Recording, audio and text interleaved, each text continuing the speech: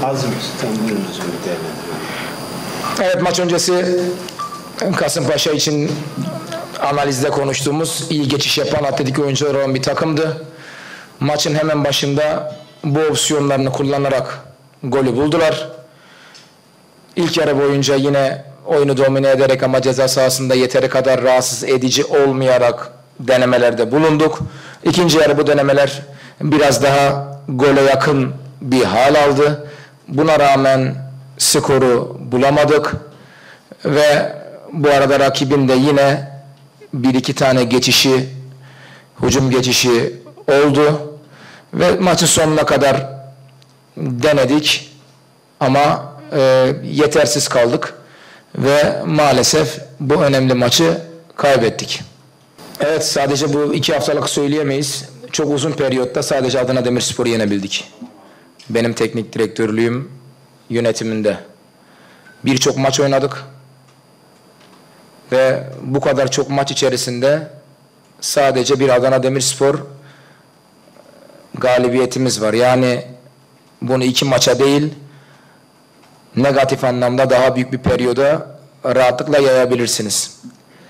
Burada şehrin bana ve ekibime olan güvenini yavaş yavaş eritiyor ve karşılığını veremiyoruz.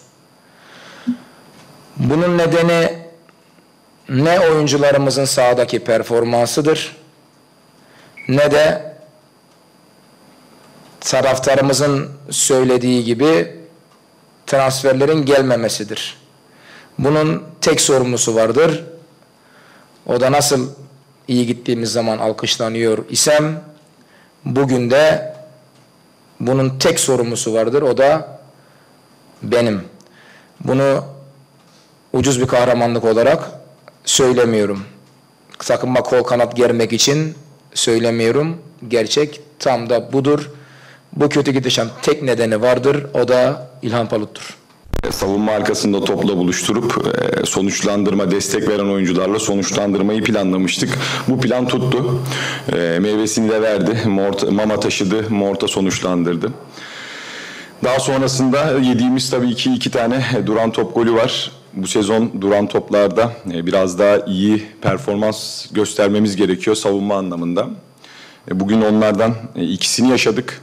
Fakat goller geçerli olmadıktan sonra kırılmadık, devam ettik. Oyunun sonuna kadar skoru korumayı bildik. Çeşitli formasyonlara geçtik. 5'li oyun, 6'lı oyun, oyunun son bölümünde çünkü tamamen uzun topa dönmüştü rakip. Doğal olarak zaman daraldıkça direkt hücumları denediler. Bugün kazandığımız için mutluyuz. Önümüzde bir milli ara var. Bu milli arayı hem çalışma anlamında hem de psikolojik anlamda iyi geçirip, fırsata çevirip daha güçlü bir Kasımpaşa izletmek istiyoruz.